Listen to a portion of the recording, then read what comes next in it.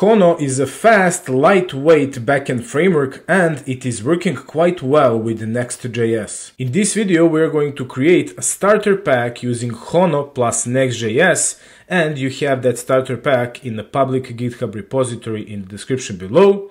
So now we can start. We are going to the Hono documentation page and we are clicking on Get Started, and everything that we need from here is the quick start command. So we are going to pick the pnpm. I love pnpm. You can use whatever command you like from here, and I'm going to copy it and paste it inside of my terminal.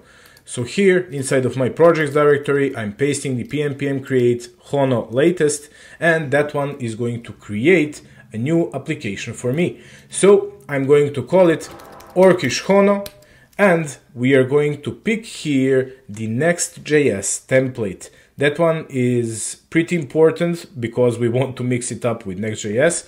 So here it is, Next.js. I'm clicking enter. And do we want to install the project dependencies? Yes, why not? He can do it for us. And we are going to use pnpm. Again, you can use here whatever you like. And now everything is being cloned, installing project dependencies. And that's it.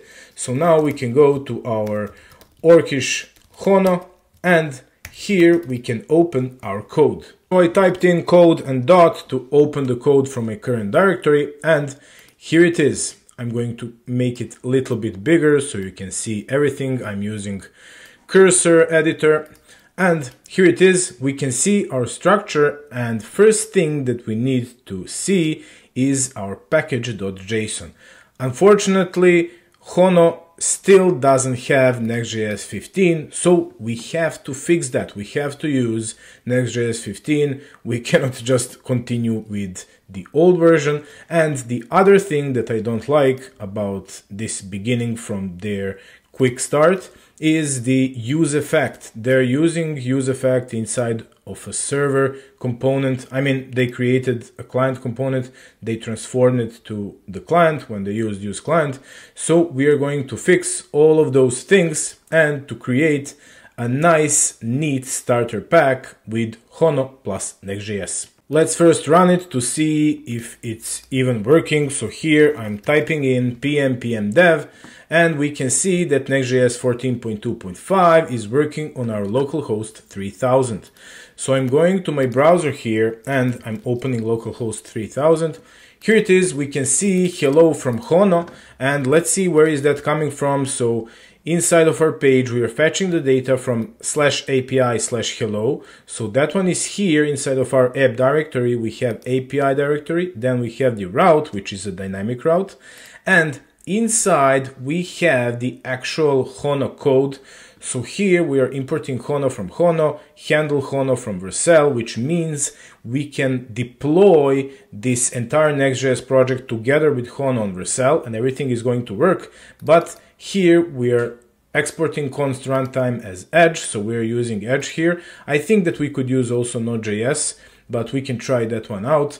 So here we are creating a new application from Hono, similar like Node.js, and we are creating a route similar like in Express, and we are returning the message hello from Hono, which we are seeing here on our landing page. So now when we know how it's working, let's update first all the dependencies. So I'm going to the Orcish Hono directory and I'm typing in pnpm up and then latest. This one is going to upgrade all the dependencies that we have in our project, including the major versions. So it's not only for the minor, it's also for the major. And here we can see now that React is upgraded to version 19 and Next.js to version 15.2.4, which is the latest version today. So that one should be good. Let's try to restart here pnpm dev again. And now when I refresh, everything should work normally. There it is. So now we have the latest version of Next.js, which is good, and we can focus on the page.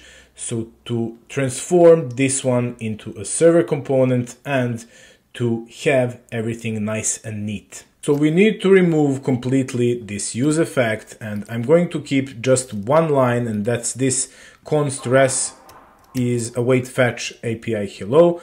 So I'm going to delete everything from here and delete everything from here also. And we're going to turn it into an async function. So now it is a server component, and cursor is giving us the result here. Await fetch, then we are waiting for localhost 3000 API hello, and we're just getting the data from the await res.json. But this one is not good. Let's return back once again. So he deleted everything below. So we need it like this, but we are going to get the message from our JSON right here. We just need to add the localhost 3000 in order for it to work. So let's try it out now. So now it should be a problem. Yes, so we are failing to parse URL because we don't know which URL we are shooting. So we need localhost 3000. Now it is working. And to make this one better, we need to create the env file, and here we're going to create next public API URL, which is going to be localhost 3000, and then here we can just replace this localhost with our environment variable. So now we can call this wherever we like, and we are going to get that same result. So here we are missing the API, so it needs to be like this, or we can put it in the environment. It doesn't matter, whatever is easier for you. And now we are getting the result hello from Hono. So now we have everything ready, and we could go to our route here and write a new route. It can be Horde like this for the Horde. This cursor really knows me. And then inside of our page, we can just call, instead of this one, we can call the API Horde, and we are going to get that one instead of that first API route. So now we can write our backend here in our Next.js routes and front end on the Next.js side, while keeping everything under control with server components. SSR is working and everything is working as it should. So we have our fast and really awesome application. I hope you enjoyed in this video, warriors. Give me some ideas in the comments. What can we create with Hono plus Next.js starter pack? And if you want more content like this, join the mighty Horde, subscribe.